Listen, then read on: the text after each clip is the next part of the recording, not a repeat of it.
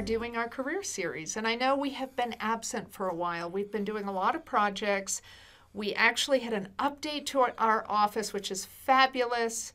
So Nias's room now is looking great. And again, if people want to utilize our services for this particular room, I encourage you to come and see if your business needs a green room.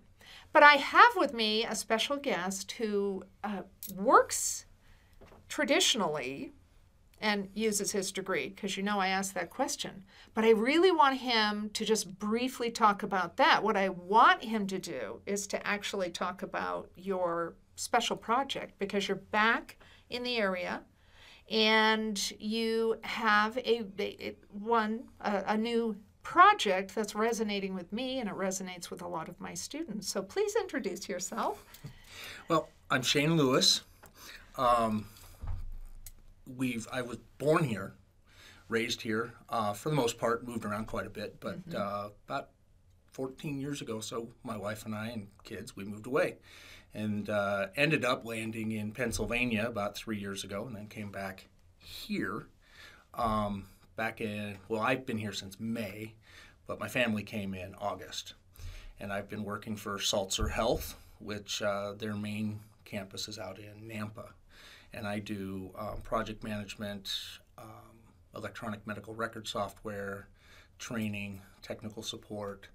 And that department is part of what's called the Continuous Improvement Department, which is organizational change. So you have your bachelor's, and then you earned a master's in what? In organizational leadership from George Fox University. And you actually are using it for that job. Right. Organizational leadership, for those that don't know, is basically business psychology. And continuous improvement or change management is all about how to lead, guide groups, people, organizations through the change process.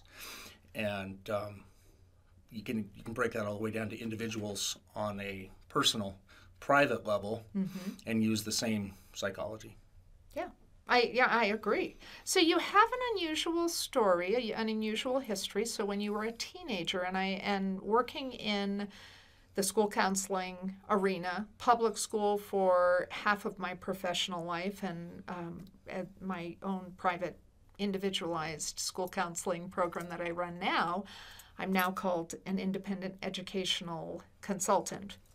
But you would have been one of the students that I probably would have gotten a red flag about, and not in a negative way, but that you had some challenges. You moved around a lot. There was some history of abuse, and it's challenging. So how did you make it through school, and why now do you want to be kind of a mentor and leader or inspiring kids of this age? So, without revealing all the gory details, but tell us about your new project and what has inspired you to do this, and what are you doing? What are you doing? That's a fantastic question, and it has multi-levels in terms of answers. Okay. Give a brief synopsis. My mom married 5 times before I graduated from high school. I moved 20 times. I went to 11 different schools, 6 different high schools, 3 high schools my senior year. I have a full sibling who's 2 years older than me, and she has cerebral palsy. She's handicapped. Okay. Or special needs, as today would call it. Back then it was handicap. And my mom's second husband adopted my sister and I because my biological father, after I got to meet him and lived with him for a couple of years as a teenager, told me that he gave us up for adoption because he didn't want to, 1, pay for child support, or 2, have a handicapped daughter. But my mom's second husband was convicted of molesting her and 9 others. My mom's third and fourth husband, same guy, was an alcoholic, and their bedroom used to be below mine in the basement. And so all of the fights, all of the hits, all of the slaps, all of the throwing of things, the yelling, the screaming, I heard. And I got scared first and got angry second. And then I think I told you already, when I was 14, I got big enough, not adult big, but big enough that I beat him in an arm wrestle one night and stared him down. Mm-hmm. I didn't say a word. I just stared at him after I beat him. And then 2 weeks later, I told my mom during one of their fights, one of their intermissions in their fights, that if he touched her again, I'd kill him. Yeah, and that is a big challenge, and believe it or not, every year I come across, even outside of public school, where it's a challenge like this. And so when there are snarky comments on social media, even on LinkedIn, I think there was one comment that came out. There was a poem that a student wrote about not having a pencil, and it was actually really interesting and good. I really liked it. And it basically, and it was not an excuse, but it's no place to do homework, no quiet time, no school supplies, and things like that. And he created this poem, which was quite profound. And immediately people are like, oh, yeah, well, whine. And I'm thinking, you have no idea what it's like for a student who may or may not have even eaten over the weekend, which I'm sure you experienced. I have contacted friends or folks that I knew, can't necessarily call them friends, but bumped into them, the ones that I'd been to one of the elementary schools in. Mm-hmm. And they were like, oh, yeah, you're that boy that always asked for the roll during lunch. Are you going to eat that? Are you going to eat that? Mm-hmm. Because you'd save it and bring it home. I'd eat it. Yeah. Right then, I was starving. And I had a lot of students who I knew when they were agitated, or they may have been just upset in class and caused a problem. The first thing I did is say, when's the last time you ate? And I was always quite surprised. And they were always really honest, and I was quite surprised. So we, as you can see, there's food around this area, but I always had a drawer for that reason, because it is challenging. So how were you able to graduate and get through all this? I have never doubted that my mother loved me. Mm-hmm. She always told us. She was always willing to give us hugs. She was very demonstrative in those ways. Mm-hmm. She had obviously some challenges with the decisions that she made and allowed us to suffer through because of those choices. And as I've become a parent, I've had to deal more with it now as a parent than I did as a kid, because I didn't know any better back then. But she always focused on grades. Okay. Right? When I was living with her, it was at grades. We may have been completely dysfunctional in 1,000 other ways, but it was always grades. My senior year, I paid rent, small token rent, bought my own food, had my own car, bought my own insurance. Mm-hmm. And for my second semester, I can remember often paying some of my mom's bills in the house that they were at. And working 40 hours a week, going to school full time. I still graduated with a 3.7 that year. So college kind of helped you to move into a future. Yeah, it's interesting because I've told my wife this. She was raised in a very religious home, same parents. Matter of fact, her parents this year is celebrating 50 years of marriage. She has moved more with me than she ever did as a kid. And it's really interesting. There was a point in my late 20s, early 30s where I didn't quite know where to land because I bought my first home with my wife when I was 22. Mm-hmm. I didn't graduate with my master's degree until I was 30, but I had already started my own business doing pest control, and my son, who was our third child, was born 2 months before I graduated with my master's degree. And once I graduated, I'd had a home, I had a family, I'd been married for over 10 years, longer than my mom had ever been married. Yeah. What next? Yeah. I mean, because as a kid, I didn't even dream about even going to college or owning a home.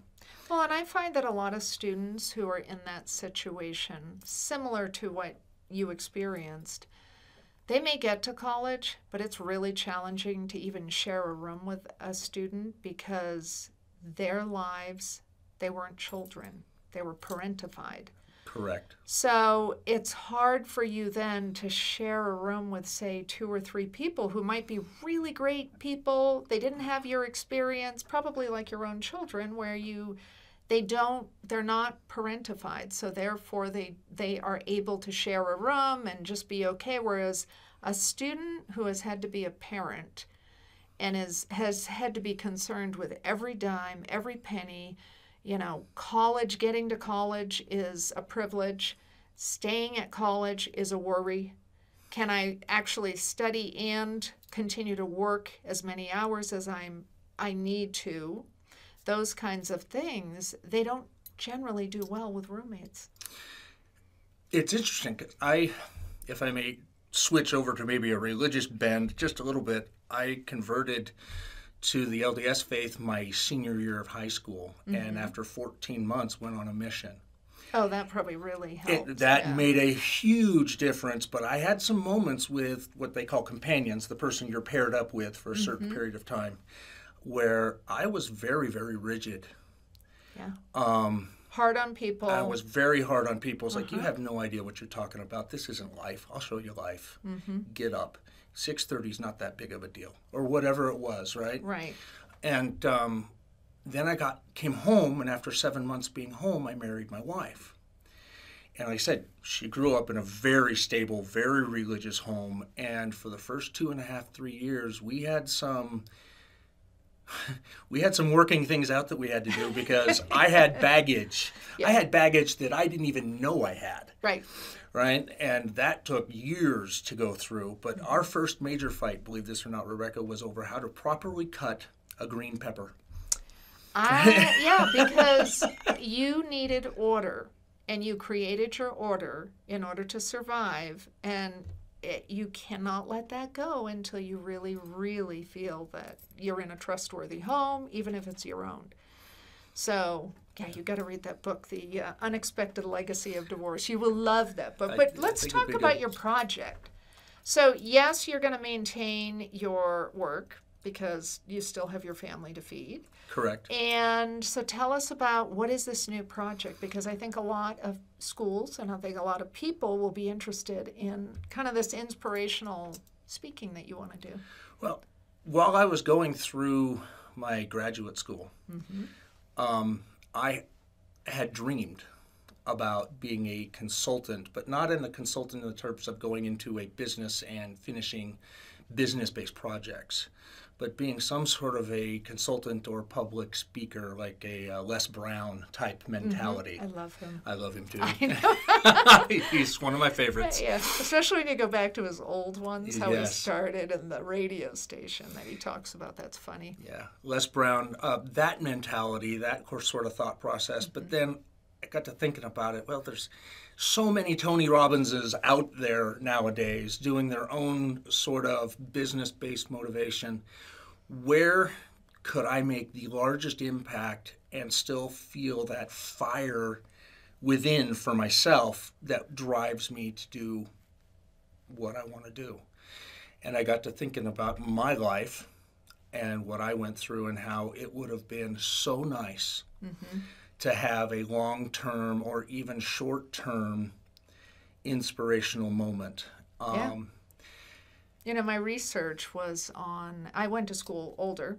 I went into the trades for 10 years, had a barbershop, and then I fell into school counseling, which requires a master's. So what I say is I fell into going to school, and then I fell in again because I had a really great mentor. And my research is on the at-risk students, but college students. At risk your first year, guess who the most successful students are? Didn't matter if they went to public, private. I had 1,000 students that I was able to tap into at the University of New Hampshire. And it was all about your mentor and someone who talked to you about the future. I thought that was I was blown away because I assumed that the kids that went to those smaller size schools, especially schools that were private schools, were going to have more success with being mentored. But mentoring had the greatest impact, and it could be your neighbor. It's just someone who's talking to you about you can get to that next level no matter what's gone on in your life, even if your life is perfect. Because that's sometimes challenging too, because you feel like, ooh, I have to live up to my parents. Or you don't know what you don't know. Or you don't know what you want to do. So with all that said, who is it that you want to get a hold of you? Who should be calling you and asking you? Because clearly you have a very dynamic presentation to give, and it's going to speak to a lot of people. And I found some of the kids that I worked with had friends. So I would have students drag kids into my office and let me know that, hey, this is going on. We don't know how to help this person. So I'm telling you, even if you were going to a regular school crowd, there's going to be at least 20% of those kids that it's going to resonate highly with because it's their personal story. But then you're going to have this whole group of kids kids are very good that way. They want to help people. So who is it you want to get in front of? So high school, maybe upper middle school, and definitely young adult, first couple years of college before they pair off and start their new life, things like that. The mentor comment, I didn't grow up with a father figure, and that has messed with my head for decades. Not just years, just decades. But the man who was my father figure was my grandfather on my mother's side. He owned his own business. He was a former drill instructor for the Army. Great big man, not as big as I am, but strong as an ox. And one of the most kind and loving people you'll ever meet. And I was one of the black sheep. My mom was the black sheep in the family. I was the black sheep of my family, so I was pretty dark by the time I hit my teenage years. My grandfather was that, and then the man I met that got me involved with my faith. Sorry. Yeah. He drove me down to the MTC, the training center in Provo, 8-9 months after I'd broken up with his daughter. And it wasn't let me rephrase. His daughter broke up with me. Okay. That is a public announcement, just in case you didn't hear that. Okay. So after we were no longer a thing, her dad continued to mentor. That's great. And he told me one night, when we were driving down, he told me that one night he had made the decision, he had prayed about it, he had done some meditating, things like that, and he had decided that he was going to forbid his daughter to ever see me again. I was that kind of scary kid. Yeah. Well, you probably needed some away time. Yeah. And just that growing. I did. I mean, you find your faith, which is very exciting when that happens. But then you get into, okay, how am I going to undo a lot of patterns that I had to develop? Oh, I had to deal with that on my mission. But so when I was dating his daughter, he was like, no, you can't see him anymore. At least that's the decision he made. And he prayed about it to kind of verify his decision, if you will, for those of you that are familiar with the faith process. Yeah. And he felt that he was shown what would happen to his daughter if he did that. And he told me when he was driving me down, he said, that was the night I decided to open my doors and love you like a son. Now, fast forward 30 years. It's been almost 30 years since that happened. We moved back from Pennsylvania. My first Sunday into church, I walk in and there he is. And we now go to church together. I live within a quarter of a mile from his house. Yeah. My grandfather and Larry are the two strongest male mentors I've had while growing up.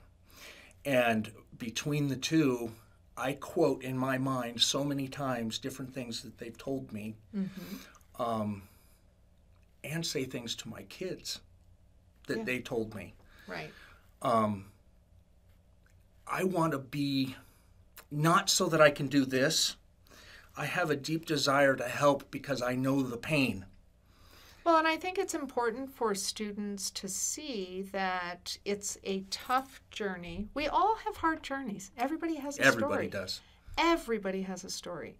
But when you've been really a lot of people don't get challenged until they're in their 40s. I feel more sorry for them. Because if you have been challenged as a teenager and you can grow out of it, it is just powerful. And for them to see that, oh, okay, this is what he's saying, I can relate to it, he made it out, here are some of the pieces he did, so maybe I can do it too. Breaking the cycle is not easy. And when you're talking to kids, and I feel like that's one of the reasons why my business has the success it does, is because I did not understand the college process. My parents were blue collar. I missed several opportunities to have some really good I wouldn't have had the student loan I ended up with had I known what I was doing. And I didn't. And just those pieces, that alone created a nightmare as far as the loan I ended up with. And you too. Yeah. I've got a loan about the size of a really nice truck. So people believe me when I talk about, this is how it's done. And it is my absolute passion to help kids for that reason. But I definitely, kids, I do a lot with college success coaching. I would strongly suggest that colleges, people who are part of a fraternity or sorority, those are great targets for you. I would really encourage people to forward this little clip to people, like and share it. And if you have any need, that would be great because you're pretty available, right? I am. How do they get a hold of you? Well, right now, the LinkedIn site is SDL Motivations. So that is it's probably going to change. SDL Motivations. On LinkedIn, you can find him. That's the easiest way to find him. Or you can find my personal profile on LinkedIn as Shayne D. Lewis. And Shayne is Shayne. Okay, yeah, I did notice that was a little different. You can thank my mom for that one. Yeah, so that's good. It sets you apart. It does. It sets you apart. So is there any other thing you want to say, as well as, again, give your information, but is there any other thing? Just that it has been a passion of mine to help for a long time, and I'm at a point now in my life where I'm more grounded than I ever have been. Mm-hmm. I only have one kid left in the house. That's a good feeling. Well, good and bad. And he's almost done. He's a sophomore, and it's almost, it'll be summertime here soon. And I just want to help. Yeah. The pain that I went through, and I know my story is not nearly as deep or dark or negative as some. Mm-hmm. I mean, I've heard some that, just this weekend, a guy told a story about it. His dad was a major alcoholic and had some problems, and would pick him up and literally throw him into walls when he was a kid. Yeah. I didn't experience that myself. I was a little too big. The guy was a little bit more afraid of me, mm-hmm. which I consider a blessing. Yeah. But I know there are many out there that don't have that protection. And I know enough between personal experience and the psychology and the dragging myself by my bootstraps for decades through it. And the desire. I mean, you're back in your area, which has some really strong, good memories for you.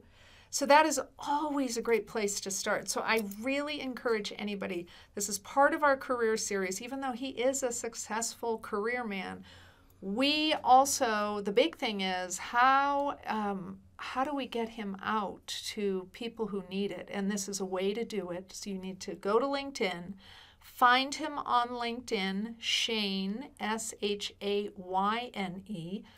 Lewis. Lewis, Lewis. So please message him. That's how we ended up connecting and just getting back and forth to each other. And we knew that our services fit like a glove. So you're probably going to hear more from Shayne. And but again, please get a hold of him. And any other words of wisdom?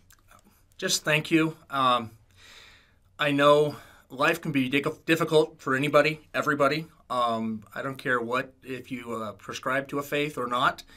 Just about any walk of life, if you prescribe to a higher power of believing, if you look at the writings everywhere, it tells you life is difficult. And there are ways to get through it, and you definitely don't have to do it alone, which when I was a kid I thought I had to. And it put a giant chip on my shoulder that in many cases is still there. So I'm Rebecca M. Carroll. This is part of the College Lightbulb Career Series. Thank you, Shayne. And thank you for having me. We will see you next week.